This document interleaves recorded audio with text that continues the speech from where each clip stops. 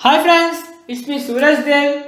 In this video, we are discussing about how to create an authentication strategy or authentication system in Angular and a REST API.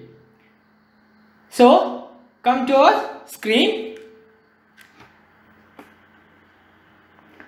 First of all, we are building the system and we have an already built system with the Angular and a Node.js REST API. Here, first of all, we are creating the whole methods, or we are creating a lazy loaded authentication modules, and in this module we have two components. One is login and other is register, and in the authentication process we are using JWT authentication strategy. So we need to insert the JWT token into the HTTP header so that we can get the authenticated API. So first of all, we are going through app.module.ts. In this we are using with the auth guard, and they provide us HTTP interceptors and use class as auth interceptor, and this auth interceptor intercept the HTTP methods to JWT token into the headers. So here we can go through the auth interceptor, and here the auth interceptor means it intercepts the HTTP call to an authentication header with a bearer tag of JWT token. So here we can see it intercept request HTTP request and HTTP handler as next, and then if token means if token is getting from session storage get item of token, means on the login time we get an access token, a refresh token, and some other data or like user ID or like details. So if token is exist, then request equal to request.clone of headers and request.headers.set of authorization bearer plus session storage.get item of token. In this, here in the header section of the request, like HTTP headers, attaching the or cloning the authorization tag to bearer plus the JWT token, and then returning the next operation, like what we want to do after sending this before sending the HTTP request. Then return next dot handle of request dot pipe of catch error. If any other, then catch the error here.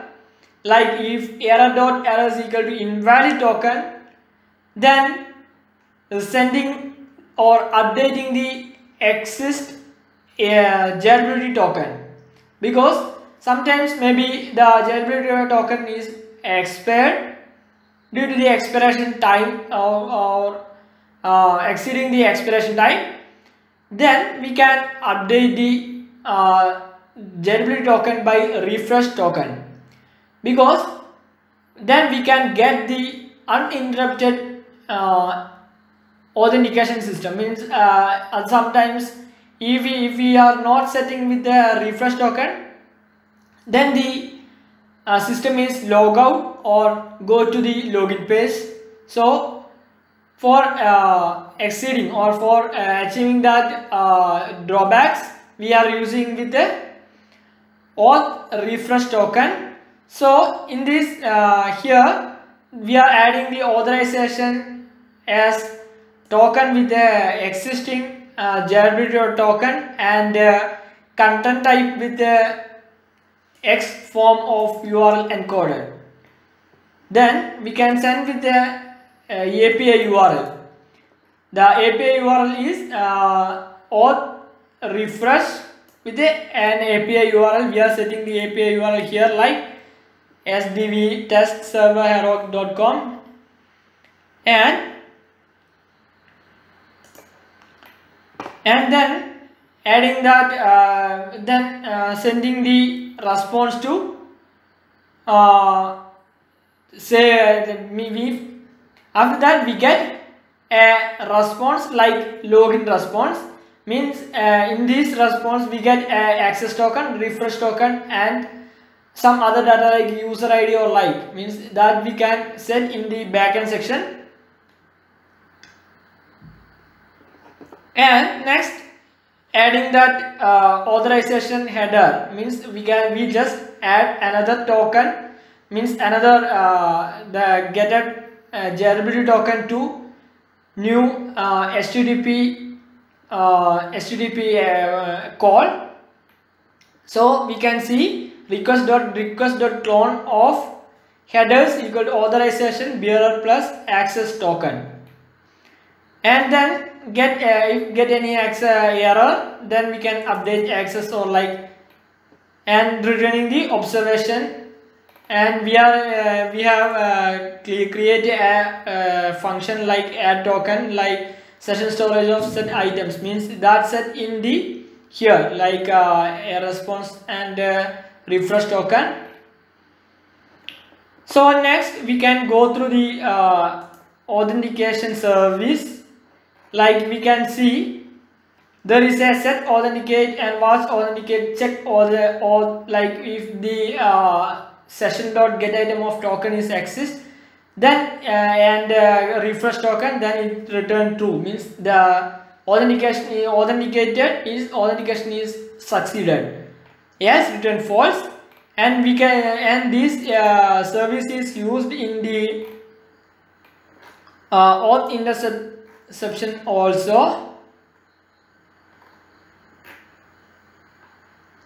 And next we can see the login method. In the login method we are sending a service like admin bar auth, and we get an auth token and a refresh token, and we are adding that token in the before sending the success response. And also the register here like users and like, and in this login we get this.login.data, means after login we are setting the login data. And next, update the access. In the update access we can see the auth bar refresh and like. And next we can see in the authentication module like HTTP client module, means it's for authentication thing with the HTTP services. So we are importing the HTTP client module here. And also we need reactive form modules, and their forms module for interacting with the forms,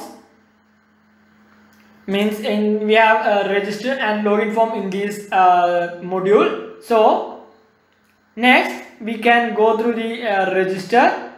Here a basics register here like this dot register equal to new register, means register we have a class like this. And in the first of all we are creating with the validations and like here like register forms, and after submitting the authentication it's redirected to a dashboard. And in the login form, and there is also a submit login, and here also go through the dashboard. And next we can see here here this is the login form, and we can go through the application. So here we just refresh it, and we can see the email and password, and it's all default as sign in.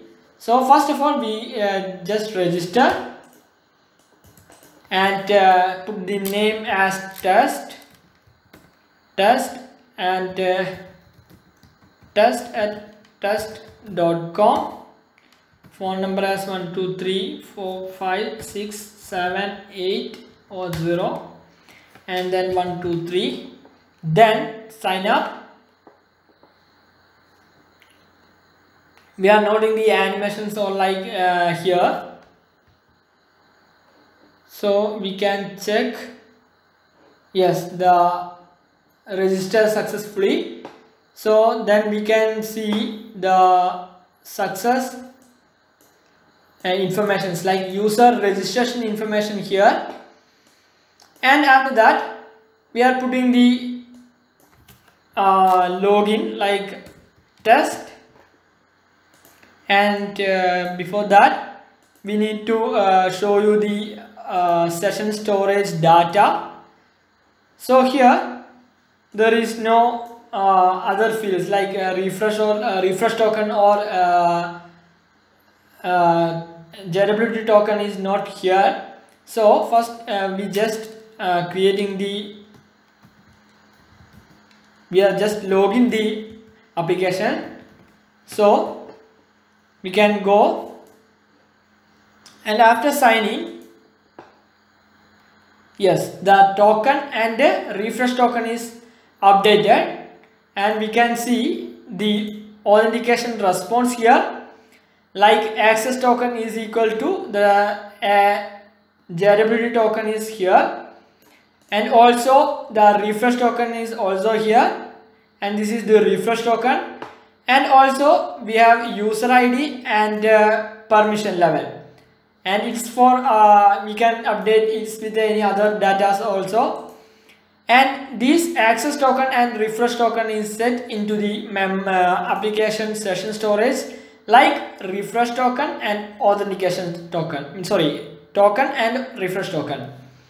And then we can check with this as authentication method, like if it is login, then we have token and refresh token. If it is not login, then the token and refresh token is removed, and we just log out, then the refresh token and JWT token is removed.